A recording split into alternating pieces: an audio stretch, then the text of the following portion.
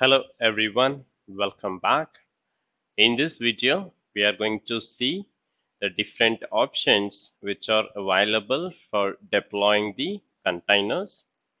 So here, as you can see in the slide, we have a application container and database container for the application. And for that, we need to deploy the Azure virtual machine. And then we need to install the Docker, which is the container engine. And on top of that, we need to deploy our container to run this application.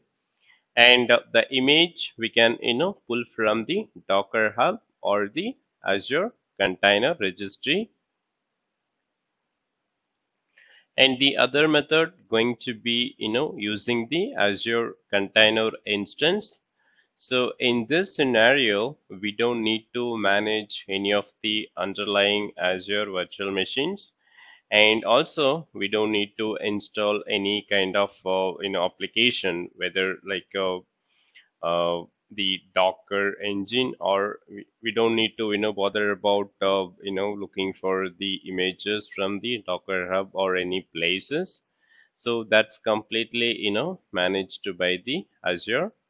So in that case, we can use the Azure Container Instance, and this Azure Container Group can contain multiple containers as well.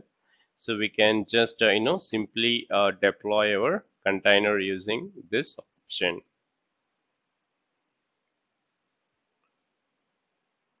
So the other scenario would be let's say we have multiple container, and we need to manage all those container in efficient way. So for that cases, for the orchestration purpose, we can use the Azure Kubernetes service that's fully managed by the Azure Kubernetes.